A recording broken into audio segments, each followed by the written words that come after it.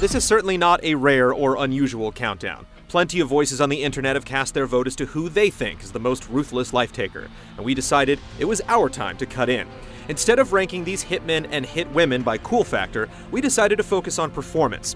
Are we just told they're effective assassins, or do we actually see them in action multiple times, perfecting their trade? How much time do they spend outside missions, where the only acceptable outcome is a terminated subject? If we had a grudge and could pay the price, these are the cleaners we'd call.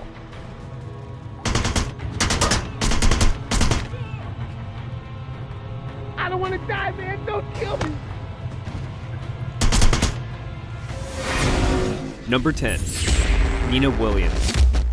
A lot of fighting game characters claim to be assassins and then come to a fight throwing punches like any other angry fighting game guy. But Tekken's Nina Williams brings her backstory to every match. She fights like how you would expect an assassin to fight. Tekken 3 even lists her fighting style as assassination techniques. 5 times out of 6, Nina isn't at the King of Iron Fist tournament for the grand prize. She's there for the kill. Number 9. Travis Touchdown. Assassins are known for their ability to blend into their surroundings and strike without notice, but Travis Touchdown is anything but typical. Honestly, who becomes an assassin just to earn some more cash to buy more video games and possibly hook up with a random girl? Wielding a slick beam katana and sporting a stylish outfit, this otaku forgoes any semblance of subtlety or caution in favor of reckless abandon. Other than his odd nature, what sets him apart is rather than running for the hills when he becomes the target of an elite group of assassins, Travis decides to eliminate the competition to become the #1 ranked assassin in the world. Talk about gutsy. Plus, he rides a sweet motorcycle. If I become #1, will you do it with me? Number 8. HK-47. HK-47 is literally a killing machine. Even his name is derived from the infamous assault rifle. But instead of the emotionless, robotic persona adopted by so many assassins on this list, HK-47 takes a childlike glee in killing. To him, people, whom he calls meatbags, are simply things that are not yet dead. Like all great assassins, he only kills on orders, so his disappointment in not being allowed to murder makes for some classic dialogue. It's too bad we don't get to see more of his handiwork on screen, but this death-obsessed droid has earned a spot in our meatbag hearts. Retraction. Did I say that out loud? I apologize, Master. While you are a meatbag, I suppose I should not call you such. Number 7. Garcian Smith. Through the events of the game, the Killer 7 organization takes down informants, terrorists, spies, and an entire league of rival assassins.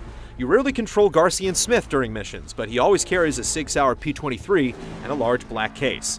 Mysteriously, he also has the ability to revive other members of the organization if they've been killed.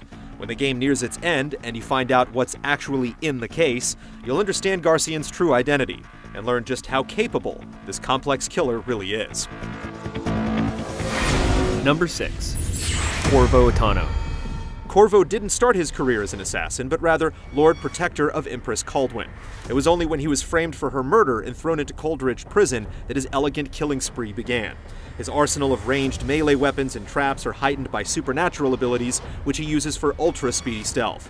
Instead of assassinating low-level street thugs and wannabe crime bosses, Corvo targets high society, aristocrats, members of parliament, and lords associated with the corrupt Lord Regent himself.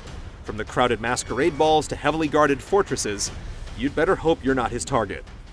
Killing me won't solve anything. Number 5. Thane Krios. Don't mistake me for a common soldier. I act alone. I act without mercy.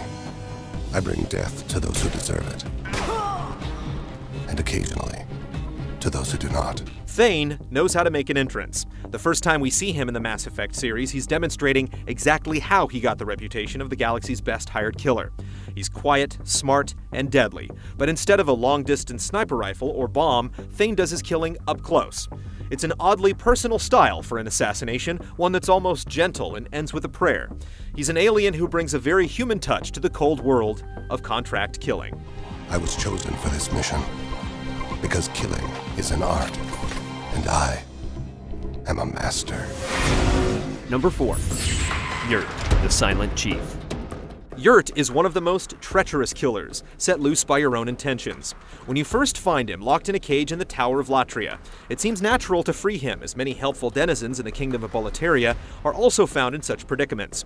But rescuing Yurt doesn't yield rewards. Instead, it puts you in the Yurt Locker. You see, Yurt is on a mission, bent to exterminate the remaining humans. That means he'll kill helpful NPCs in the Nexus before turning his sights on you. The good news? You can always kill Yurt first and don his gloom armor yourself, supplanting him as the chief assassin of Mephistopheles. Number 3. Rikimaru. Get away! Help me, somebody! Your bodyguards are dead. And you are next. One of the oldest assassins of the bunch, in-game and out, Rikimaru began spilling blood ages before sniper rifles or night vision.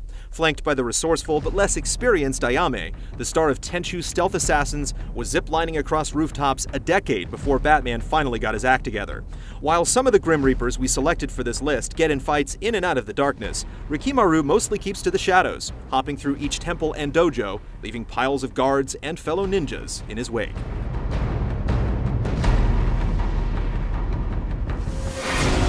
Number 2. Ezio Auditore. Ezio Auditore. Brave of you to stand alone against me, but also quite foolish. Assassin.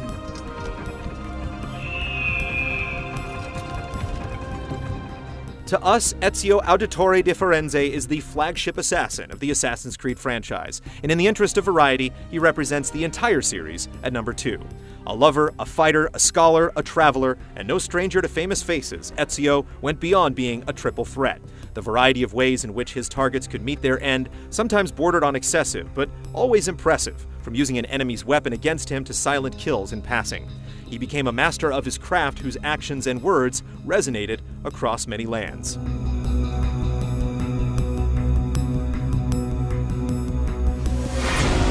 Number 1. Agent 47. What the fuck you looking at, Kraken? I'm here to see Joseph Clarence. Never heard of him. Mr. Swing King? Oh, that sorry-ass dickhead. What the fuck they call you? Names are for friends, so I don't need one.